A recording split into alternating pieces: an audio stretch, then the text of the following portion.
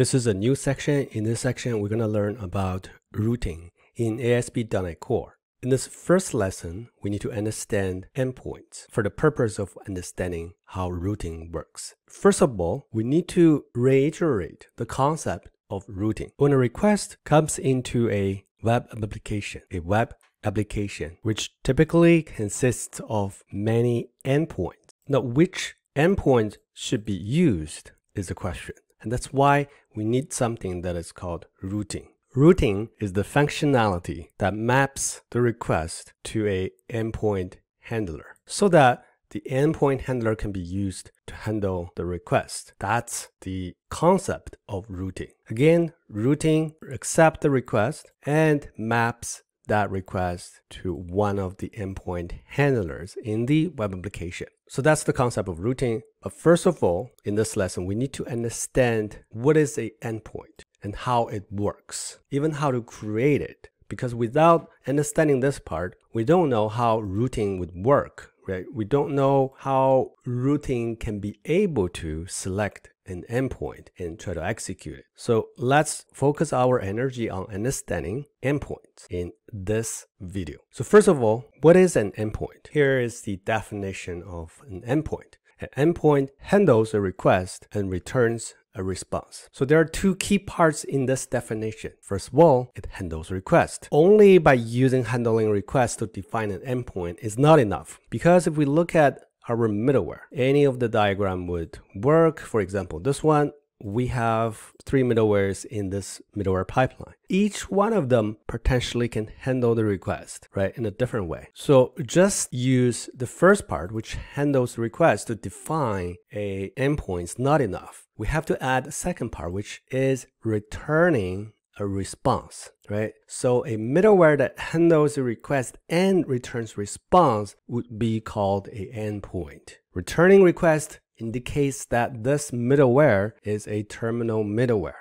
It prepares the response, and because it's terminal middleware, so it returns that response back to the browser. So that's two different key points defines the endpoint. It handles request and it returns a response. Now, what are the types of endpoints in ASP.NET Core? First of all, of course, you can create your own custom middleware to be a terminal middleware and returns response. In fact, that's what we did when we learned ASP.NET Core middleware pipeline in the previous section. A lot of them are terminal middleware that returns response. And by definition, they are endpoints. However, for a web application, usually it returns HTML. For a web API, it could return JSON or XML. And to manually construct HTML or JSON is a pain. Therefore, we need a framework to help us. And of course, we're learning ASP.NET Core, which is the framework that can help us to return the response, right? So those are the built-in endpoint handling middlewares. And if we look at one of the first diagram here, which is, I believe, here, you can see that we have this rectangle here, which includes all of these things. So this rectangle basically is the rectangle for endpoints. So we have 3 different built-in ways to return response, which means we have 3 different endpoint handling technology in the ASP.NET Core. We have MVC, which is used to return HTML as well as web API. We have Blazor pages, which is used to return HTML. Then we have minimal API, and this is usually only for constructing API, which usually returns JSON. Now we have middleware. This is for customize, right? So this is the customized middleware that we as developer can create ourselves to use as a endpoint. So we have these 4 different options in ASP.NET Core to work as an endpoint. Coming back to over here, we finished defining the endpoints, and we know that we have 4 different options in ASP.NET Core framework for us to create an endpoint. Then we can try to work on creating endpoints in this lesson. But first of all, we need to understand something else. It is what I call the identities of endpoints. So let's scroll up. We have, for example, these 3 different endpoints, and the endpoint must be able to identify itself, right? For example, how do I identify myself? If I go to any government agency, they would ask me to show my ID. So I use my ID, for example, a driver's license, to identify myself. I need to be identifying myself. If I cannot identify myself, the government agency would be thinking, okay, this person could be the same person as I am. They could not distinguish them, right? And then they wouldn't allow me to do anything in the government agency. Going through the airports, they wouldn't allow me to go through the borders. And in the same way, if endpoints cannot identify themselves, then routing functionality wouldn't be possible, because routing needs to know where to map the request. And to do that, first of all, they need to see the differences between the endpoints. So how do we identify endpoints? We actually have talked about that when we talk about the second chapter, which is the HTTP protocol and HTTP context, right? We talked about basic routing, which is a combination between method and the URL. In this chapter, we're going to actually expand on that, but the basic routing technology or the concept is still based on the combination of the HTTP method and the URL. So those two still identifies a endpoint. Now that we know the basic concept of identities and how to identify an endpoint, we can go ahead and try to create endpoints in ASP.NET Core.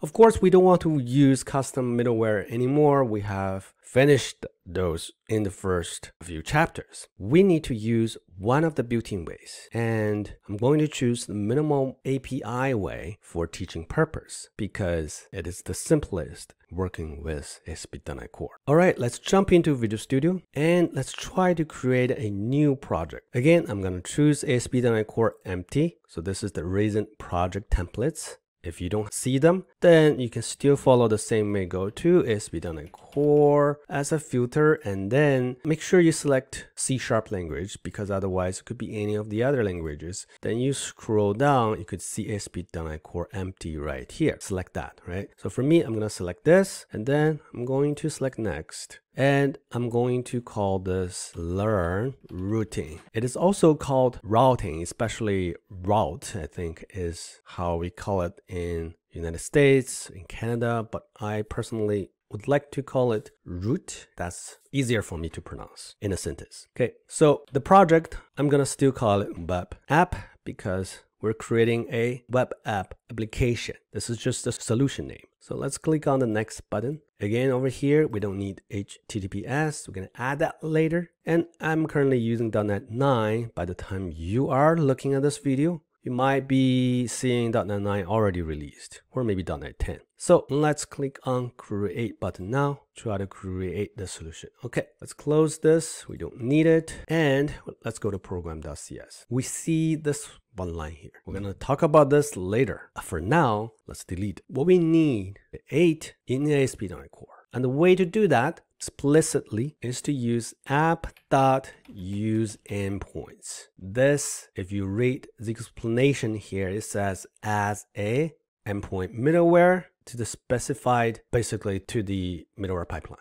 So I'm going to use this, and then I'm going to delete this automatically generated code over here. And inside here, I'm going to say endpoints.map.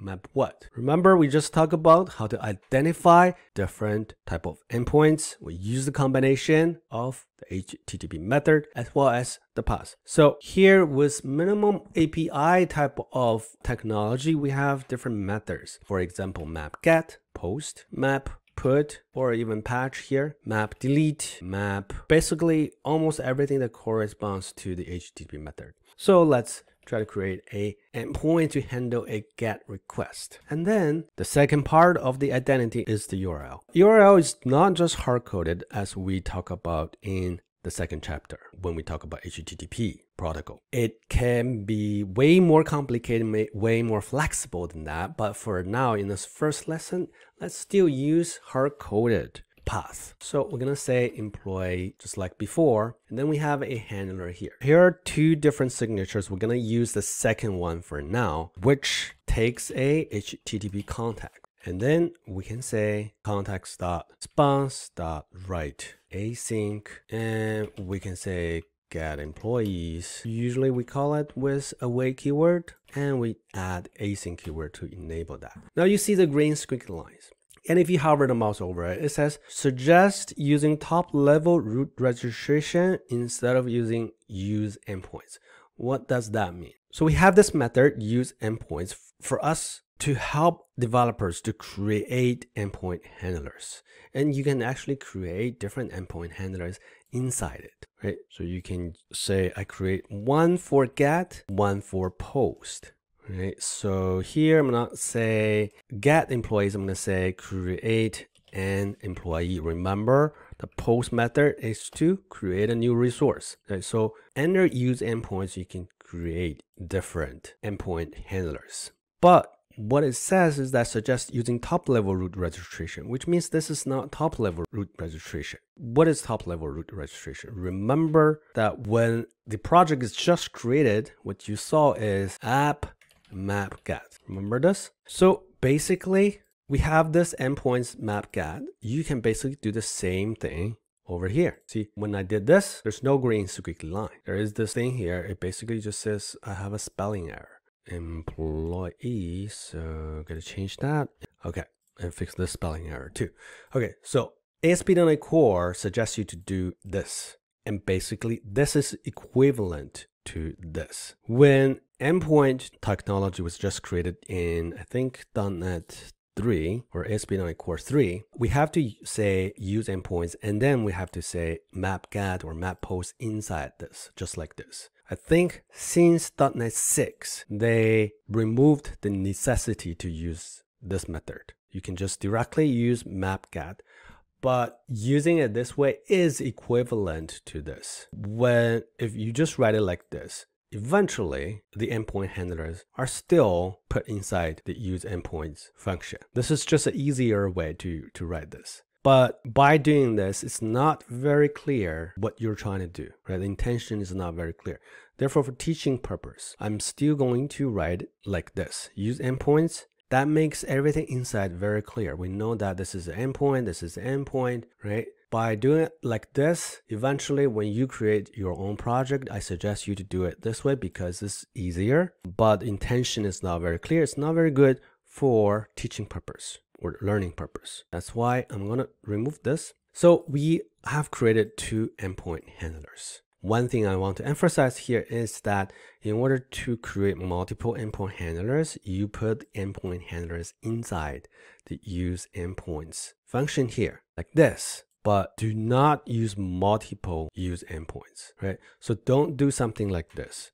Don't do something like this in order to try to create multiple endpoint handlers. Instead, put this inside use endpoints. So all the endpoint handlers should be inside the use endpoint function here. Okay, so let's create two more. One for put, the other one is for delete. So we have map put, and here we're going to say update an employee. We're not actually updating anything. We're not actually creating or getting anything. We're just returning the hard-coded string. But this is to demonstrate that you can create different endpoint handlers that maps to different HTTP method. Later, we're going to do actual work. But for now, let's just hard code some string in the response body. So get post, put, and last but not least, the delete method. I'm going to say delete an employee. And let's give it a try. So what you see is complains that it's unable to connect to the web server. And if we go to this, so basically this is the web server that is running. Let's enlarge the font, and you can see it says the endpoint routing middleware matches endpoints set up by endpoint middleware, and so